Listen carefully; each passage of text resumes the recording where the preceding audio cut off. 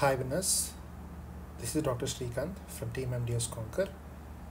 Now I'm here with the topic clotting mechanism. Okay, first of all, the most important thing is you need to write down the definition of clotting or coagulation. Okay, so clotting or coagulation can be defined as a process in which the blood loses its fluidity and become a jelly-like mass within few minutes after it is shed out or collected in a container. So you need to go ahead with the definition. So once you're done with the definition, you need to write about the clotting factors. And I hope you remember the common code, the mnemonic that we used to follow in the 11th standard. That is, foolish people try climbing long slopes after Christmas, comma, some people have fallen. Okay, so that is a code in which I hope you remember that sixth factor is missing. Okay, so code is foolish, which is F. Next one is people, that is the P. Try for T, climbing for C, long for L, slopes for S, after anti, Christmas. Again some people, P, have H, fallen, F. So this is the code. If you remember this code, and you can list out this beautiful table, which is very, very important.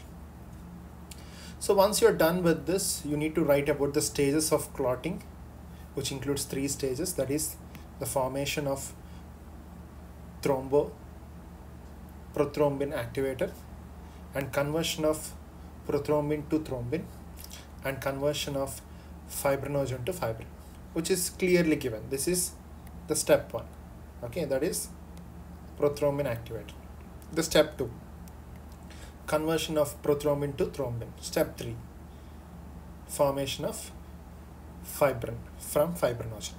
Okay, so you need to give a brief idea about this. That is, the first step, which is the prothrombin activator, is divided into 2 things. Okay, one is intrinsic factor and extrinsic factor. And all these series of reactions are very, very important. I'm going to give a very simple logical code which you can return for a longer duration of time about the intrinsic and extrinsic factors. Okay, so all these tables has to be, the flowcharts has to be clearly given, so that the paper setter, the paper evaluator will get a clear-cut idea that you are very strong in this particular subject. Okay, next important thing, how to remember the factors. It's very simple. You can write it as the intrinsic and the extrinsic. Okay, so the intrinsic and the extrinsic, right? So you can keep an X in the center. X means 10. So the leftover factors from the 10 is, it starts from 12. 12 is going to activate 11. 10 is already there, so 11 is going to activate 9. Okay, 9 is going to activate 8, and 8 is going to activate 10. Clear? So which factor is left over here? 7 is left over. So 7 is going to be the part in the extrinsic pathway. Okay, so we are done with 10, which is the main one activated both in the extrinsic as well as the intrinsic pathways. So we are done with 11, we are done with 12, we are done with 9, we are done with 8, and we are done with 7. And you know that 6 is absent, so the leftover are 5. Okay, 4 is calcium, and 2, 1. Okay, so 4, 2, 1 are the leftover ones, right?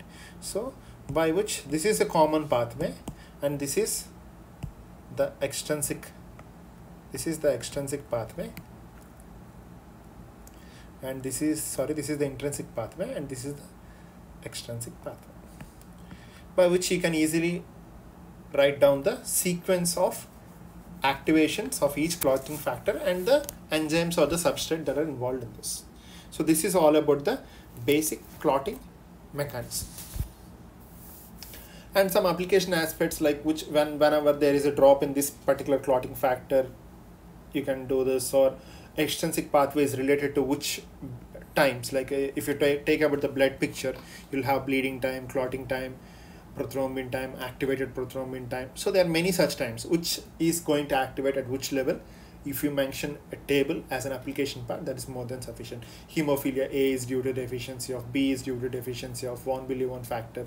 All these extra applications, things that you have to add on the paper, basing upon the time that is available for it.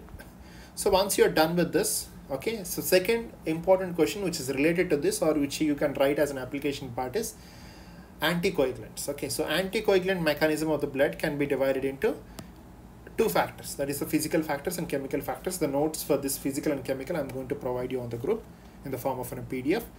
So the next one is you need to write briefly about the anticoagulants. So anticoagulants can be used to prevent the blood clotting inside the body in vivo, and which prevents the blood clotting that is collected from the body in vitro, or can be from both in vivo as well as in vitro. These are the three things.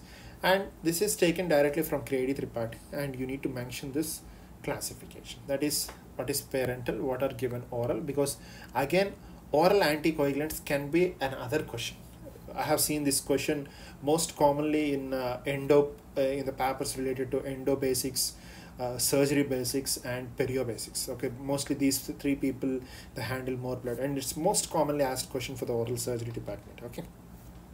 So you need to write about this classification in detail, that is indirect thrombin inhibitors, direct thrombin inhibitors. Okay, so this is very important. Okay, direct factor XA inhibitor, oral direct thrombin inhibitors, all these are important. Okay, so in this few aspects we need to go in depth. Okay, basing upon the length of the question. I feel this question cannot be given for a 20 marks.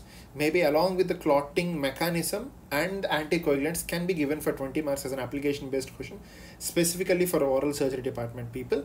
But for most of other departments, it will be an individual question which cannot be for 20 marks. So as it's not for 20 marks, you cannot describe each and everything. So you can elaborate few things, like your heparins are most commonly used, right?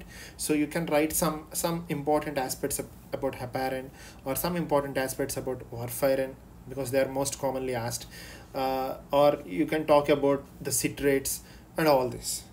Okay, so that is important. So before coding the article, what are the subheadings? For example, if you're talking about heparin, or if you're talking about any other particular citrates, or you can talk about EDTA. EDTA is again used as anticoagulant, right?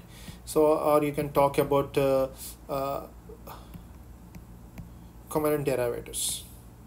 So any of this, make sure you try to keep at least like two headings: some basic introduction of the particular agent, followed by the mechanism of action, or you can write about pharmacokinetics, brief pharmacokinetics or pharmacodynamics, followed by the uses of the particular drug, uses of the particular drug, and the dose. All these headings are going to give more good impression, basically good impression, and more scorage chances from the person who is correcting your paper. So once you're done with all those things, because as this question is most commonly asked for the surgery and endo people, I have coded two references. Like before going to conclusion, you need to code such application based questions. You need to code at least two subject related references or small studies over them. Like how is anticoagulants useful? How are the anticoagulants effective? Are there any recent articles? Something like, if you are a perio person, try to collect two perio related and oral anticoagulant stuff, or if you don't find perio related, go for general dentistry. No problem. You can go for general dentistry, like dental management of a patient receiving anticoagulants. This is something related to general dentistry, right? Or you can code for oral surgery also, right? Oral surgery, you can code this for perio also. So basing upon the question, you can code a relevant departmental related coding. That is mandatory. So this is taken from Journal of Oral Sciences. You have to code everything, and you please write down and write some conclusion related to this. Okay. And similarly, is stopping of anticoagulant therapy really required in minor dental surgery? Okay. How about in endodontic microsurgery? Okay. So this particular article will have some basic conclusion. So write those things in the conclusion, and try to code these articles, which definitely give a sound concepts, definitely give a sound confidence for the person who is correcting your paper, so that he will definitely add extra scores for you. So once you're done with this, I always said before going for conclusion as a heading, okay, you can keep the codings. Previously I have discussed this. You can keep this as evidence-based dentistry heading. I was talking about evidence-based, so you can keep evidence-based dentistry heading, followed by you can code 2 articles related to your particular department, and followed by the general references. Like general references, one I have coded for KT Tripathi, that is particularly oral anticoagulants related classification, and the second one all are the physiology ones, Guyton, Gannon, and your Shimbolingam. Okay, so you can code this. Apart from these 4, you can code 2 articles. I told like 2 department based references. Okay, 2 department based references. So totally 6 are more than sufficient if it is a 20 marks question. If it is a like 10 marks or 7 marks, I feel like 3 are more than, like you can go for any of these 2 followed by 1 departmental based reference, or basing upon the time available, because finishing is always important, right? In the dentistry, finishing is always important, and I feel like finishing will be mostly by the conclusion or the evidence-based reference heading 2 and your references. So this finishing is going to give the extra scores. So I'm done with this particular topic. Okay, thank you all. Signing off, Dr. Srikanth from Team MDS Conquer.